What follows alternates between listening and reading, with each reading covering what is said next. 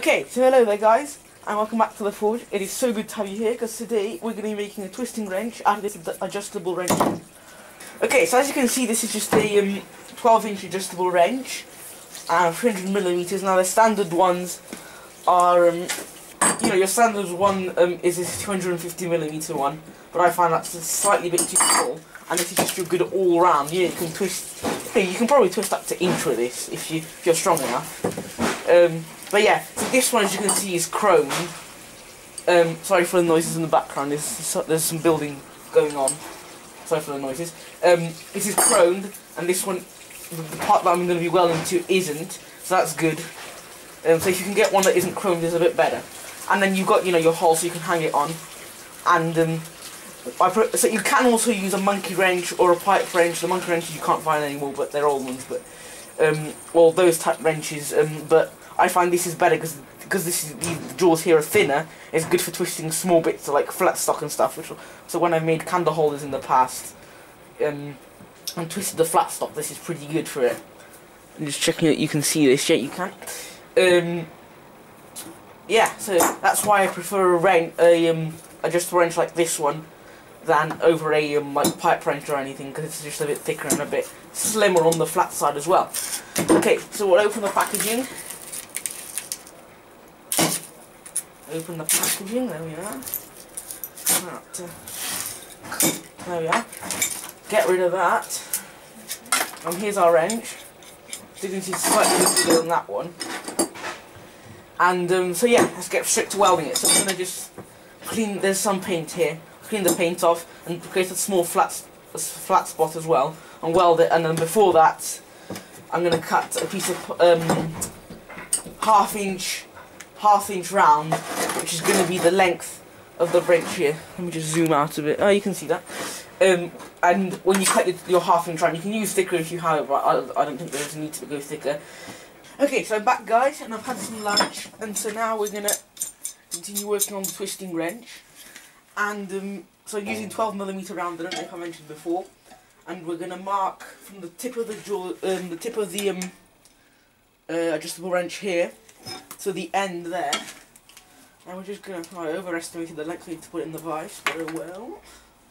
We'll mark it off right there, and cut it off. And you don't need an angle grinder for this, but you do need a welder, so if you have a welder you probably have an angle grinder, but we'll cut it off.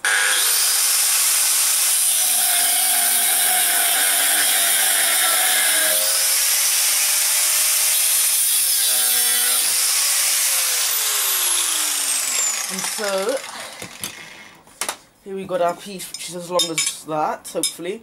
Got our measure, it's a bit too long, but it'll be fine. And then this is going to go there. Now, as you can see, let me move this here. Here, because this needs to go straight, right? So we're going to have to sort something out here. The best thing to do probably is to cut this off at an angle here, which I might do, we'll see. So I'll work that out, and I'll clean up the end. Are we in the camera here? Yep. I'll clean up the end here to make it a bit nicer. Now you could forge something for this, like a handle. Like maybe you could even, if you even wanted to, you could forge a handle that matches this. Taper the bar, punch a hole, if you really wanted to. And that would make it nicer. But this is perfectly functional like this. And for the sake of the video, that's what I'm going to do. And so yeah, right. It's a bit cold out here, but yeah, right. I'll sort this out then. And grind the end here as well. Okay. I think I'm going to go with the cutting in the, if I could weld it on there, but I think it would be better if it goes here. I'm going to go with the, cutting a bevel in option. Cutting a, angle in. See if I can open this pen. Use my teeth. And I'm just going to trace roughly the angle that I want. I'm just thinking if this will work. Should do, because that doesn't interfere. Yeah, that'll be fine then. Okay, so I'm going to cut that angle in.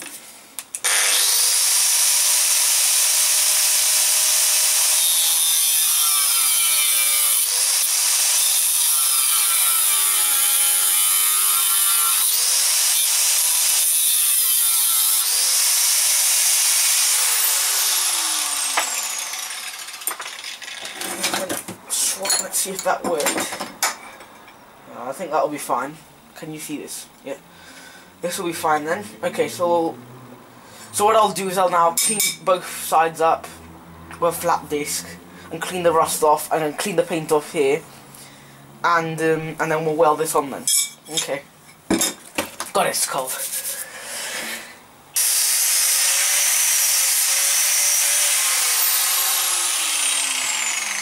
Giving it a nice finish. And then for this, I'm just going to give it a brush to get this sort of rust, and also the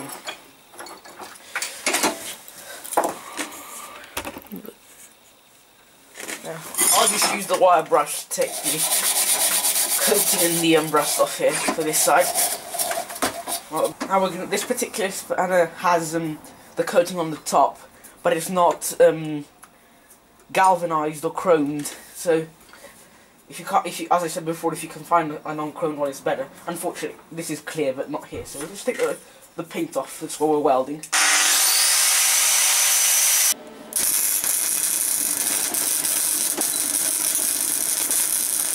This is so bad. It's a really ugly weld, right? Okay, so there you have it, guys. As you can see, I just did the weld, you know, I just had to mess around with it because the mask is terrible. My dad was saying before that he couldn't see when he was welding. I kind of just said no, but it is true that he couldn't see.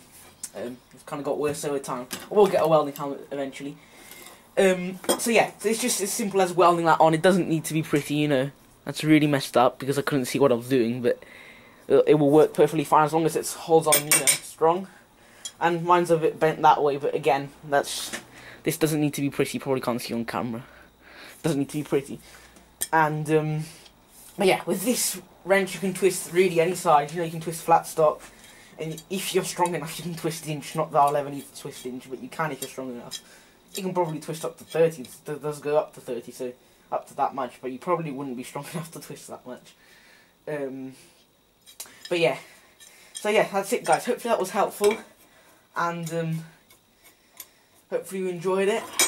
And these, you know, you can make small ones. For example, if you twist loads of 6mm, you can get like a 100mm adjustable wrench and make it out of that. But you know, your 300mm or 12-inch one is just a good average size for anything. You can twist 6mm if you really have to, you know. But maybe it's a bit uncomfortable for that. But this is just an average size. You can get bigger or smaller if you twist a specific thing every time. But I just need an average one. I'm going to mainly use this on 16. And you know, 3/4 inch as well. But anyway, yeah, as I said before, hopefully this was useful. Hopefully you enjoyed it.